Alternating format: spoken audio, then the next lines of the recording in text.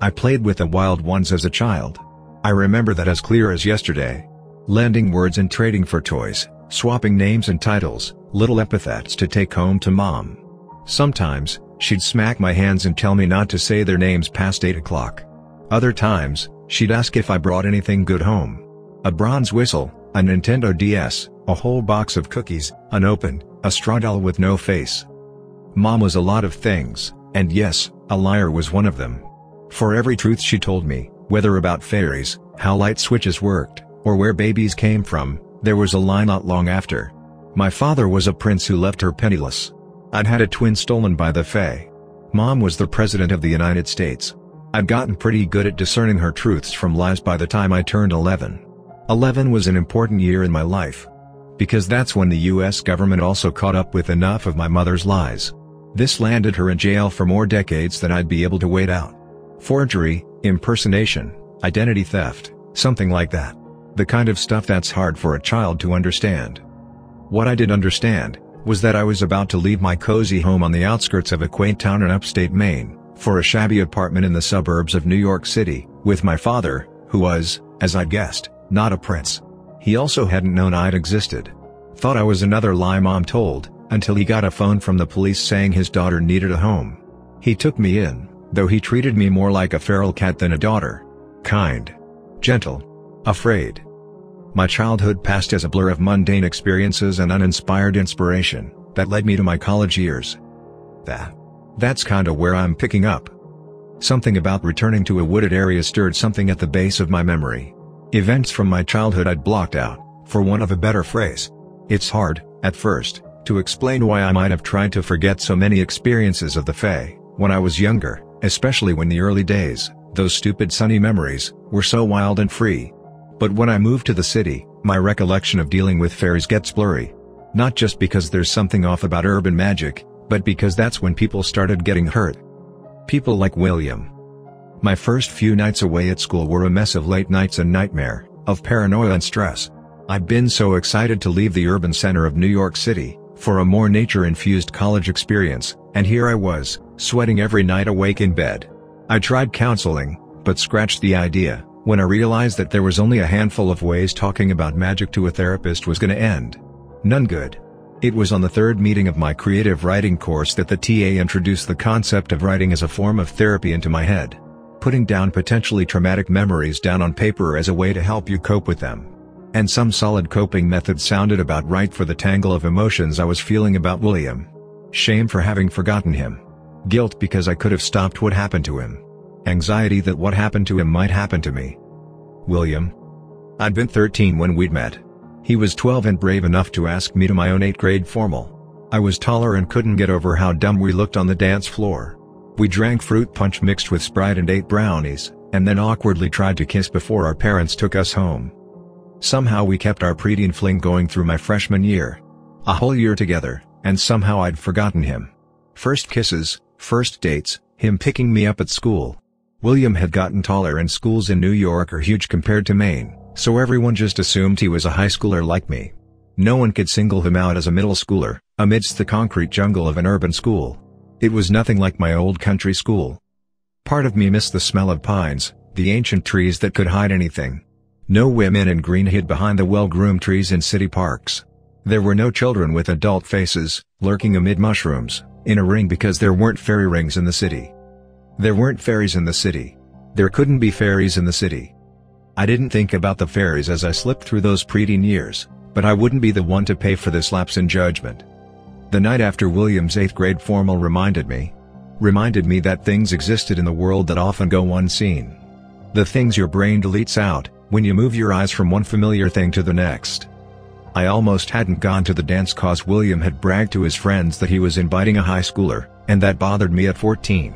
But then he'd made it up to me by buying me giant silver hoop earrings from Claire's, and the date was on. Because my dad didn't know anything about raising teenagers, he let us walk home from the dance. He could have picked us up, but I convinced him not to. William's parents knew he was sleeping over at my place, on the couch, in the living room. No funny business, so we could stay out as late as we wanted. Do whatever we wanted. Be the children of the earth we were born to be.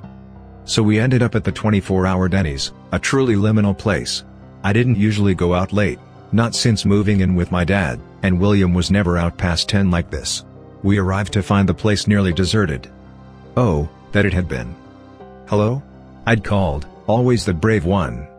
"I think they're closed," William whispered, as he worried he'd bother the people, who didn't appear to be there. "We should just." "I want my pancakes." "Come on, let's just find a seat." Sometimes when it's late, they let you do that. My voice held a conviction that, at 14, felt warranted. I escorted us both over to a table with a good view of the front of house and the kitchen, just in case. We sat in awkward silence, him checking his phone conspicuously, and me looking through the menu, certain that someone would check in on us. "And, we should just..." Again, I cut him off. "I'm gonna go pee. If a waiter comes while I'm gone, order 3 pancakes with chocolate chips, a la carte." "Fine, but if she's not here by the time you get back, we're leaving." His voice had a distinct pout to it, so I compromised, agreeing on this one small give. However, as I walked to the bathroom, I passed a bored woman with pink hair, bustling past me, towards our table. I glanced over my shoulder and grinned as I saw her stop at our table. "Hi, welcome to Denny's, can I take your order?" Yeah," he said. "I'll have a stack of 3 chocolate chip pancakes." I left William to place the order, not realizing just how doomed he already was. No, instead I returned, shaking water from my fingers and plopped myself across from him, sipping at the water the waitress had left. "So," I said, voice a smug chirp. "Did she come?" He shot me a glare, watching me nonchalantly sip at my water, and said nothing. If I could go back in time and redo the evening, I'd have stayed at the table. I'd have minded my manners. But I'd almost entirely lost touch with my childhood, and I'd yet to realize that, though the whimsy of the green was lost in urban decay, the magic was far from muted. There was malice here, and deep down inside, I'd felt it. I felt it in the flickery fluorescence, in the carpet that didn't properly repeat its pattern, in the lack of clatter and chatter elsewhere in the kitchen. I ignored it, having too often ignored the anxiety I felt at places in between, and instead forced a conversation about Pokémon. If William felt anything amiss, he suppressed any innate gut feeling that told him he'd already screwed up badly. We must have been engrossed in our conversation, because neither of us realized that it had been a while since we'd ordered until the clock chimed. "I'm hungry," William said, noting the rings of the clock, oddly formal for a Denny's. "Thought you'd wanted to skip getting food." I prodded the ice cubes around my cup, chasing them with a straw. "We would have eaten already by now, if we'd gone straight home." He stood up, craning his neck over the booths, just short enough for an adult to look over, but just tall enough to block a child's view.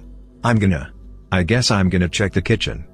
I snorted, but didn't stop him, cause I was also hungry, and cause I wanted to call him out for ordering me a stack, instead of pancakes a la carte.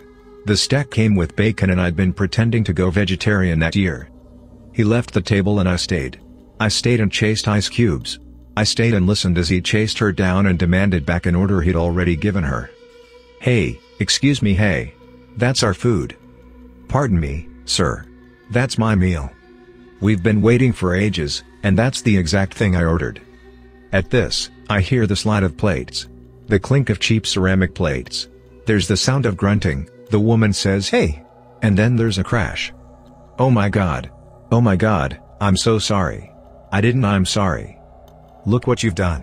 The plates are broken, the food's on the ground, my clothes are ruined. I'm sorry. Let me get that, let me. I'll pick it up. Just give me a hand. Sure, yeah. You need a broom or something? I'll get whatever need. You'll give me whatever I need? Yeah, anything. Between my phone and my ice cubes, I didn't notice that the restaurant had gone quiet. I didn't realize until a waiter, an older man with heavy eyebrows, arrived at my table and asked how long I'd been there and if I was alone. He apologized for making me wait so long. They were switching out the staff and back, from evening to overnight, and no one had heard the door open. I looked up at his face, illuminated in the even glow of the yellow bulbs above. Someone already took our order. The words hadn't felt right in my mouth, as I said them, and my hands felt heavy at the ends of my wrists. William went to get it.